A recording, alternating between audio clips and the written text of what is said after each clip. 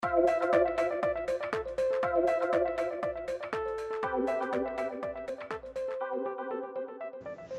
to the podcast series for the Journal of Neurophysiology. I'm Bill Yates, the editor-in-chief of the journal, and today I'm talking with Davide Filingeri about thermoregulation and thermal sensitivity, including his recently published paper, Characteristics of the Local Cutaneous Sensory Thermoneutral Zone.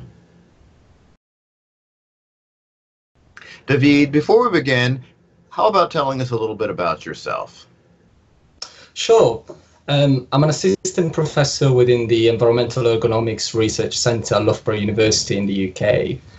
My research background is at the interface between human environmental physiology and sensory neuroscience. And specifically, I'm interested in investigating how body temperature is regulated and how the nervous system processes sensory information related to skin temperature and wetness in both health and neurological diseases, such as multiple sclerosis, for example. Davide, you published 5 papers in the Journal of Neurophysiology in the past 3 years about the perception of wetness and more recently about temperature sensation. Can you tell us how you became interested in these topics? My interest in wetness and thermal sensitivity in humans was actually ignited by studying human temperature regulation. I was very fascinated to realize that despite humans need to carefully regulate their body temperature within a very narrow range to ensure survival, we're kind of a fragile homeothermic mammal. We've still managed to populate almost any harsh environment on this planet, and we've even made it to the moon. This is quite unique across the animal kingdom, and it can only be explained by a very well-developed ability to behaviorally thermoregulate. So we're very good at sensing the properties of our surrounding environment, such as temperature and humidity, and we adjust our thermal behavior accordingly. So the question that really hooked me up on this area are quite simply, how can we do that? How can we sense temperature and humidity? How does the brain process this sensory information to make us so good at sensing, that cold breeze in a summer afternoon, or that tiny drop of rain on our face? So I guess these fundamental questions really sparked my interest in the area of temperature sensitivity and wetness perception. Your latest paper, Characteristics of the Local Cutaneous Sensory Thermoneutral Zone, focuses on how we perceive skin temperature as hot or cold. How does the study add to the literature on thermal sensitivity? Well, with the study, we were very much interested in a little understood feature of human thermal sensitivity, the so-called sensory thermoneutral zone. We've known for a long time that when our skin is exposed to temperatures around 30 to 34 degrees Celsius, which would be 86 to 93 Fahrenheit, we don't really experience neither a cold nor warm sensation. We are in what we call a sensory neutral state. So this is observed regularly in thermoregulatory and thermosensitivity kind of research, and this concept is so widely accepted that any textbooks on thermal physiology would say that the range 30 to 34 degrees Celsius skin temperature is the only one that corresponds to thermal neutrality. However, the characteristics of the local cutaneous sensory neutral zone had never been analyzed directly. So we therefore decided to ask the question and test whether this sensory neutral zone occurs only within this 30 to 34 degrees Celsius skin temperature range, or whether this could actually shift outside at lower or higher temperatures, higher skin temperatures. So it turns out that sensory thermoneutrality can actually be achieved outside this skin temperature range that we've been taught about. So our findings indicate that the central integration of temperature inputs from peripheral thermoreceptors could actually be more complex than we previously thought. Davide, can you tell us a little bit about the exact experiments you conducted and what the results were?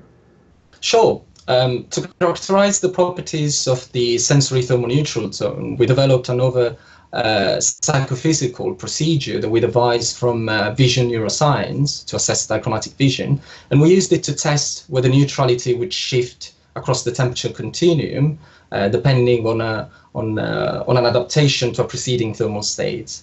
So in practice, what we did, we recruited 10 healthy participants who took part to our experiments, and we used a small thermal probe that we applied to the skin of the palm of the hand as well as the forearm, and we delivered 7 different warm and cold stimuli starting from 3 different baseline skin temperatures.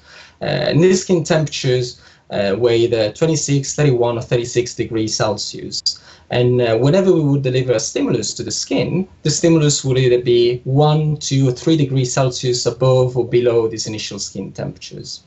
All the participants had to do, they would be prompted with a 2 alternative forced choice, and they had to report whether the stimulus experience was either warm or cold. With this choice, 2 forced choice paradigm, we used a binary scoring system. So whenever there would be a cold response, this would be considered as a 0, and a warm response would be a 1.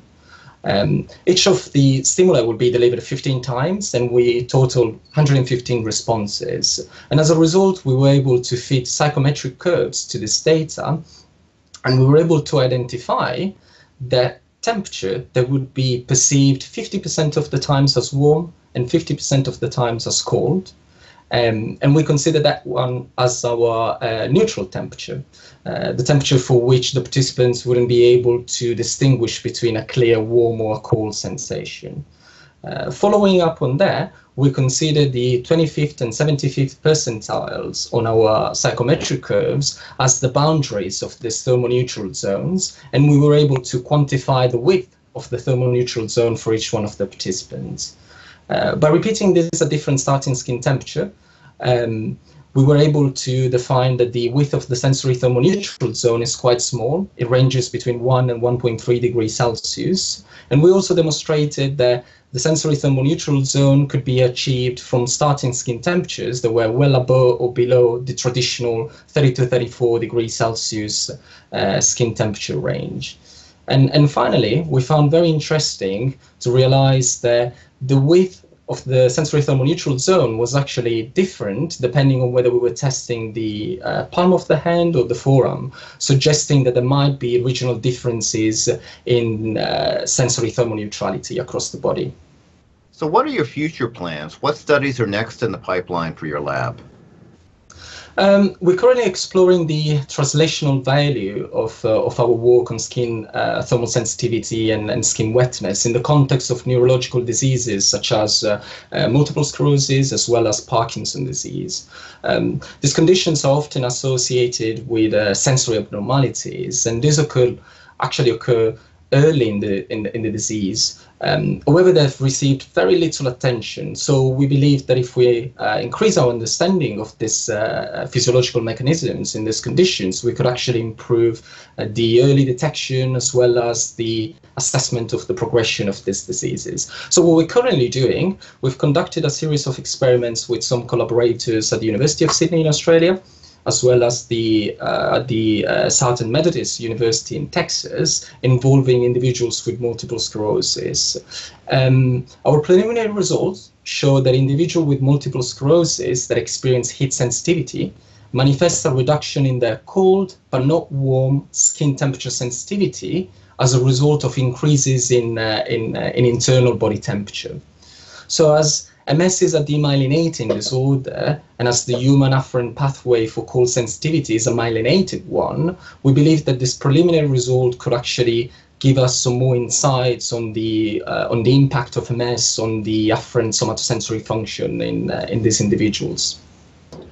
In your opinion, what are the remaining major questions to be answered in the fields of thermoregulation and thermal sensitivity? Well, this is quite a tricky question. In my personal view, there are 3 main fundamental questions that I can see being still outstanding in our field. The first one has to do with basic human temperature regulation.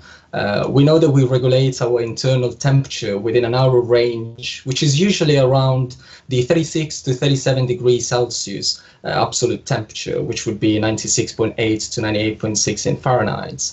However, we still don't know why we have evolved to regulate our body temperature around such values.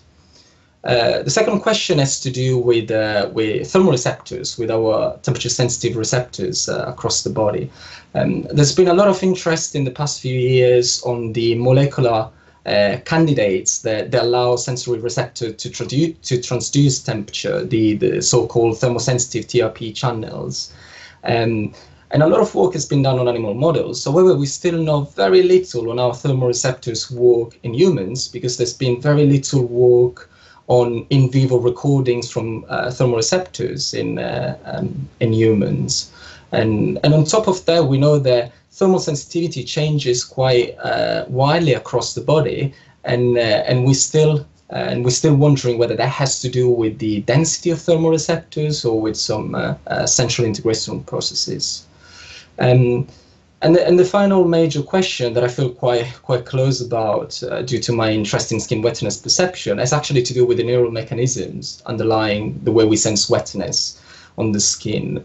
We've only recently started to understand how humans can sense wetness and humidity, and considering that this one is a particularly common sensory experience. This is quite surprising. Although we still know very little on how the peripheral inputs that are involved with wetness sensors are centrally processed by the central nervous system. And increasing the knowledge in the area could actually be interesting, because there's currently very large interest on how these mechanisms take place in other animal species, such as insects, fruit flies, for example. And we've long assumed that humans are not provided with a specific receptors for humidity, hygroreceptors. However, it's important to say that we've never formally undertaken a search for a human hygroreceptor. So I think in general, this could actually be some major outstanding questions in our field that would require more research. Davide, thanks for speaking with us today and for all your wonderful contributions to the Journal of Neurophysiology. Bill, thank you very much for the opportunity to speak to you today and to engage so closely with the Journal of Neurophysiology. You've been listening to a Journal of Neurophysiology podcast. Read our journal online at jn.org.